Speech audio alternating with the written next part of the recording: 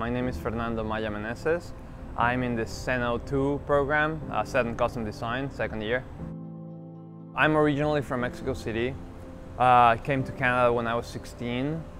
I lived in Ottawa, and then I moved to Winnipeg, where I studied architecture and worked as an architect, in architecture for about 10 years. My theater experience up to that point was basically null. Since I was a kid, Cirque du Soleil was huge for me. I was the biggest fan, it inspired me so much. And film. So film was really big, and I started thinking maybe going into something like that. Cirque du Soleil sounded more like a pipe dream, but film was okay, maybe I started taking some courses in Winnipeg. But something that I didn't really see in it was sort of a more tactile, kind of hands-on experience that I really love from design and making. So one of the things that made me decide to come here was that it's not kind of a regular school or a university. It was not a diploma, it's not a master's.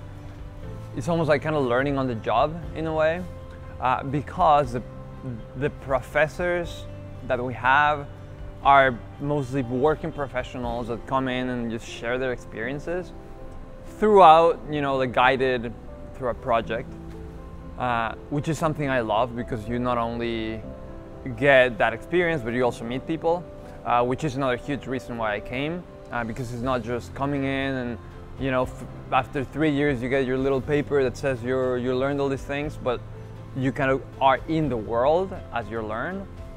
The first year is everything is more theoretical, just classes. The second year, which I am on now, we start from the theoretical, we start moving into assisting jobs in real shows.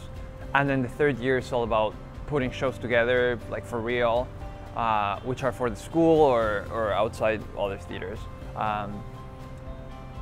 A week in the Seno program is a different week every week. We have projects that range from 2 weeks to 2 months, with classes mixed in.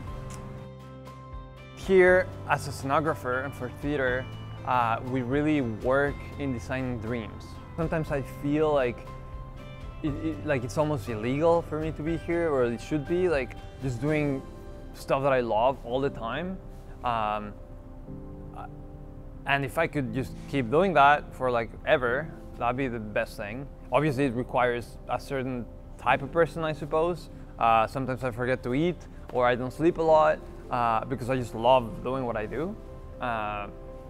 So if that's something that you're passionate about, I think it could be great, and I hope to continue this as a career, for sure.